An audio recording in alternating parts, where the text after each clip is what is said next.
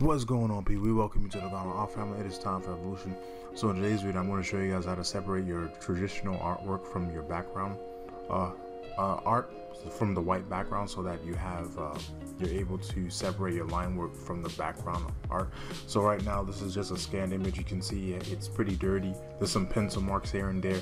So if you wanted to clean it up, well, the main objective here is just to make your darks darker and your whites whiter.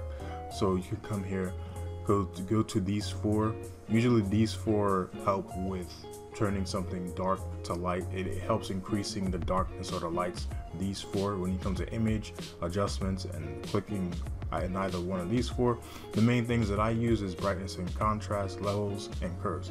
So right now we're going to be using brightness and contrast. Put your contrast to 100. You can do this multiple times as you put your contrast to 100. And again, so you want to have your darks darker and your lights lighter, or you can do this 1 or 3 times with brightness and contrast. So you can come to curves, and then just make a simple little S curve to like balance out your darks and lights. So, and I also have a separate tutorial on how to how to scan color, or how to scan black and white images. I'll have a link in the description down below. And so right now you can see that it's it's good. It's dark, and it's really dark, and it's really white. And there's some like pencil marks that you can clean up with the eraser tool. But right now I'm going to show you guys a different example of something I already have like set. So right now this is another page. This is like from a comic I did, and this is the digital painting version, right? So for when I was doing this, I didn't use any screen tones. It was just black and white. So I'm going to show you guys how to how to separate your line work from the background art, so that it's more more customizable for you when you are doing digital painting. You have more leeway and you're not stuck on the background art. So this is what I use to like color for the digital painting. This is like the base right here. So right now I'm going to show you guys, I already showed you guys to make your line work darker and your whites whiter. So this is what I did here. Same method I did for this page, I use for this one. And so what you want to do now is you want to come to select all, and just select everything. You don't have to be specific, just say select all. You don't have to select each individual line, just select the entire canvas, right? And go to edit and then cut. And when you go to cut, hold up, it's just loading, but when you go to cut, you're going to want to go to the quick mask mode.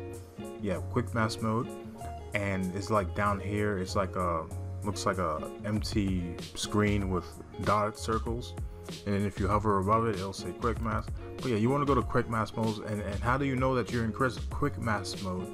Is if your layer is highlighted red. So if your layer is highlighted red, you're in quick mask mode. So you go to edit, and then you go to paste.